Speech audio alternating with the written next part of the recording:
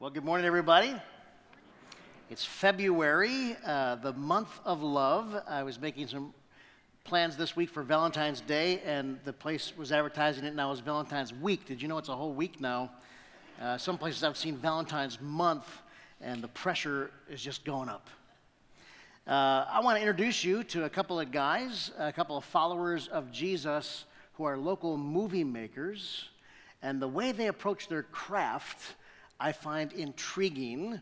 And before I introduce you to them, would you please watch the screens? Well, that was the trailer for a new movie called Courageous Love that comes out this week. And the film's director is with us today. Daniel Knudsen is part of the Word Church family, and the lead actor, Withrow, is with us as well. Would you welcome these guys?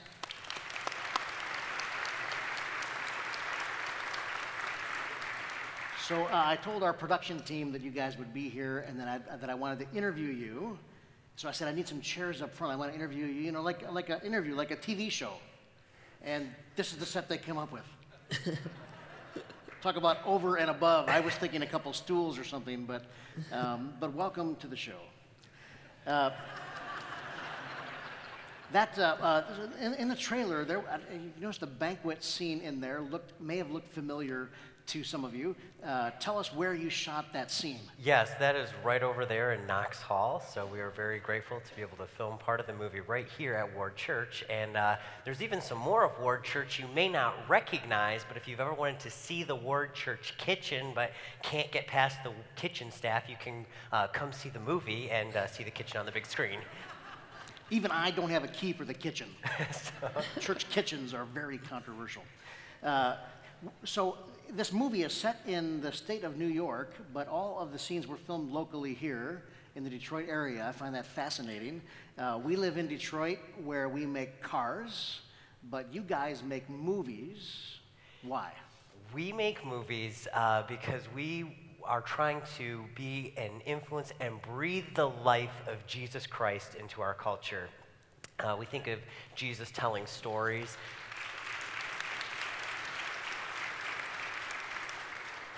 Thanks. We think of Jesus telling stories, and he used stories to communicate spiritual truth to an audience, and films today can do the same thing. Yeah, so you make family-friendly films that have redemptive themes, and Jesus is very present, but not in an overbearing way. Just the truth comes out. Yes, that is the goal. You know, sometimes we're trying to guide truth around people's mental roadblocks, hopefully in such a way that reaches them and opens them towards the gospel. Jared, you play the lead role in Courageous Love. Tell us about your character. Yeah, so Alex Shelby, I mean, he inherits his family's company at a young age. He feels very inexperienced and unqualified to be a leader. And through a series of circumstances, he actually goes undercover within the company at a city branch, and he ends up falling in love with one of the employees named Michelle, and she's being falsely accused of sabotaging the company. But he believes in her, and he protects her, even at the risk of losing everything. The Apostle Paul says, love always protects, always hopes, always perseveres. That's courageous love. And do I understand that the script consultant for Will Smith worked with you on this film? Yeah, he did. His name's Stanley Williams. He actually lives in the area, so he was able to lend some of his experience, and hopefully that'll just make it that much better. So if the Apostle Paul and Will Smith collaborated on a script, this would be it. Hopefully. Pretty much, maybe. Yeah. I think there's a fair amount of irony, and maybe that's the wrong word, that your movie is being released on the very same day that Hollywood is releasing 50 Shades Darker, the sequel to 50 Shades of Grey. And I know that irony is not lost on you. How does the picture of love portrayed in movies like that contrast the gospel? Well, I see something like 50 Shades of Grey, 50 Shades Darker. Our culture is doing their very best to tell a love story. And in a certain respect, there's a draw with the idea of a character who's very rich and very powerful, and he's head over heels for someone else who is weaker and who does not have that wealth and that power. And that element of that draw is actually something that is shared with the story of the gospel. Here we have the God of all creation, the all-powerful creator of the universe, who is pursuing each and every one of us. But the gospel takes a very, very different path than 50 Shades Darker. And the light of the gospel, you see, rather than the powerful one shaming and taking advantage of the weaker one, here in the story of Jesus, we see the most powerful. He was shamed and he was abused so that we could have a relationship with him. And that contrast is the difference between selfish love and courageous love. It's just reversed. It's upside down. Yes. Because the gospel is a love story. Yes, it's just a good one.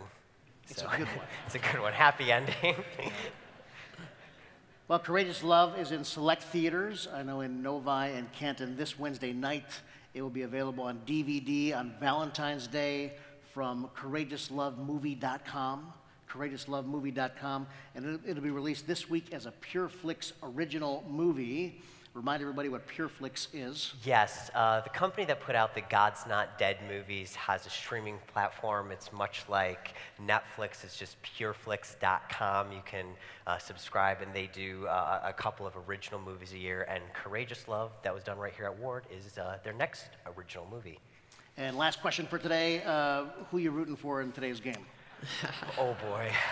Well, I am rooting for the Patriots, and I didn't get one little silence. So I'm glad you all believe in forgiveness, but I'll be rooting for whoever the underdog is. I like the underdogs, so. I think that's Atlanta's the underdog, right? So you took each one very, very good. I always wait to cast my vote till the game is over. And my team always wins. And thank you both for your commitment to making good and thought-provoking movies. We cheer you on. God has gifted you both enormously. This is a fantastic movie, and we wish you all of God's best.